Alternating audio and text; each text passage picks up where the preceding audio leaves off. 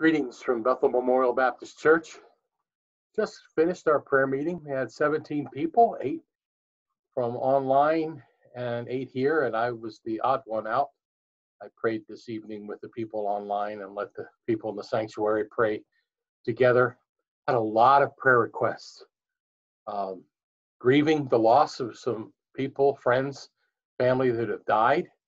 We praying for blessings of people that have been cleared and healed and moving in a better direction after difficult surgeries and procedures, and just general concern for people.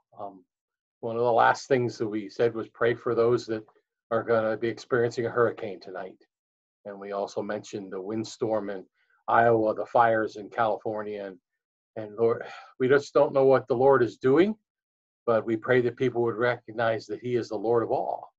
And whatever He is allowing, He has a purpose for. And it's not easy to accept. We're in the middle of an election year. I don't want to be political. I watched a little bit of last week, and I'm watching some of the things this week. And it's amazing to me that people from both sides of the aisle can comment on the same exact happening, and it sounds exactly opposite. And I think I just pray, as I prayed from the very beginning of the COVID-19 challenge, that we would know truth, that we wouldn't listen to what other people are telling us about truth, but we would know truth. I have issues that are dear to my heart, pro-life stance, freedom of religion, and also how we treat Israel. Those are 3 things that I look for when I consider politics. And you can decide. You can decide how important they are to you and decide which side seems to be making more sense in those areas. I try not to be political, but I do talk about those issues.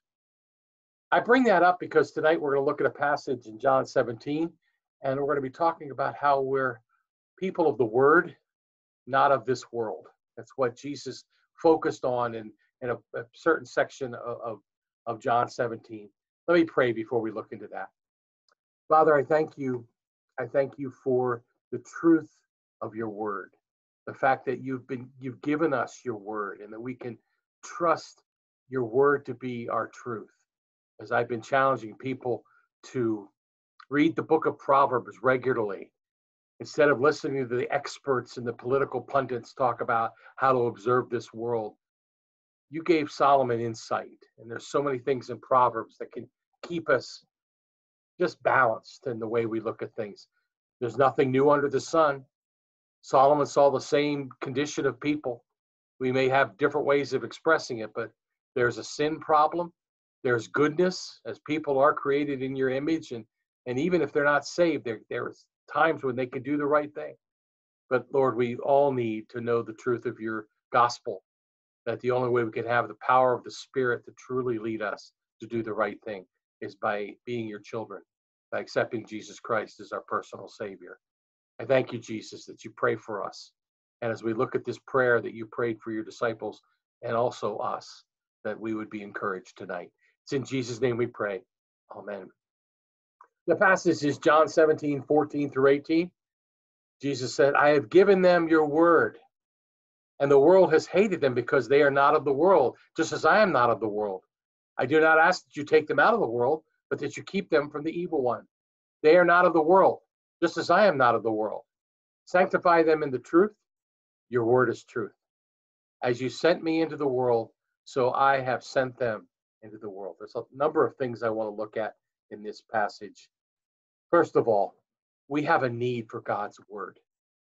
We have that need, and it's seen because Jesus gave the disciples the word. We know in John chapter 1, he is the word. He is the truth.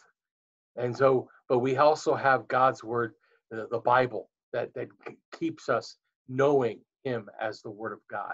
Jesus gave his word, the Father's word, to the disciples. And then he later says, sanctify them in truth. Your word is truth. That word sanctify just means set apart. To just be in a place where you're not caught up with all the difficulties that you see in the world. You could be set apart from them. Doesn't mean things are all going to be perfect. Doesn't mean we're going to be exempt from difficulties. It just means we can be set apart in how we handle them. We can be different. That it's only going to happen as we recognize our need for God's word. Then we see twice, Jesus says, the world has hated them because they are not of the world, just as I am not of the world. Then you go down to verse 16, they are not of the world, just as I am not of the world. When Jesus repeats something, we should pay attention. Do you recognize we're not of the world? You may be watching these conventions and thinking, oh, I'm hoping this side wins, I'm hoping this side. That's stuff of the world. It's not that we shouldn't be involved. It's not that we shouldn't be informed and shouldn't vote. We should do that. But our hope is not in either political party. Our hope is not in our leaders. Our hope is in the Lord. And I pray every year that truth would be known and that God would be gracious and give us good leaders. We are not of this world. So as you see this world fall apart, you don't have to be torn down with it. You may be impacted by it because we live in the world, but you're not of the world, and you need to know that. Following Jesus means we are not of the world. And then in verse 15, Jesus' prayer for his disciples, I do not ask that you take them out of the world, but that you keep them from the evil one. Recently saw some clips of protesters going into a restaurant demanding that people make a sign to show their support of what they were doing. It used to be, we're afraid that they're taking away our freedom of speech. Now they're saying, if you don't say what we want you to say, you're in trouble. We need to be kept from the evil one. The evil one has an agenda, and that agenda would be to destroy us. One of the people prayed tonight that we would have the words if that happened to us, that we would have the right thing to say and have the courage to do the right thing. We don't have to bow to the evil of this world. We can stand strong with a testimony that glorifies God and admits, yes, I'm a believer and I believe God has a plan for each one, even someone who's your enemy. God has a plan. So we need to remember Jesus' prayer for his disciples. Not that we're going to come out of the world, but we would be kept from the evil one. And then verse 18, why are we still in the world? If we're not of the world, why are we still here?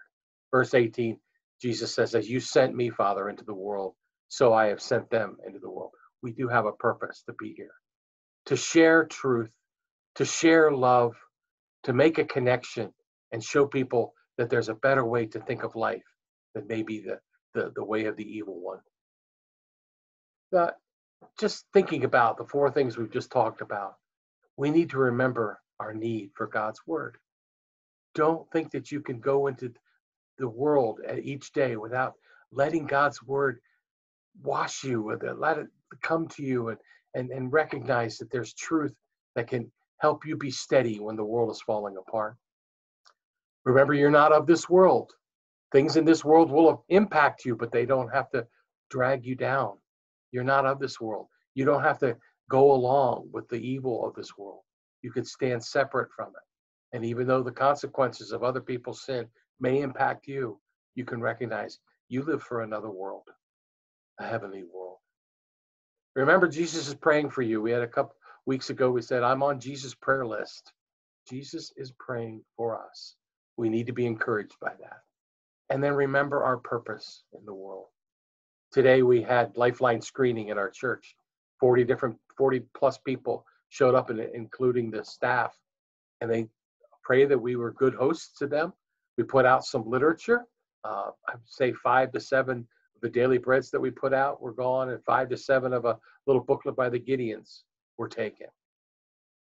We're here for a purpose. We're letting our community know that we want to serve the community. We also want to lift up the name of the Lord and know that there is a truth that can set them free from the things of this world. Let me close in prayer. I thank you, Father.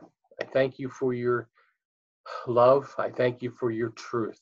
Jesus, you came full of grace and truth. Grace is love, but it's also power.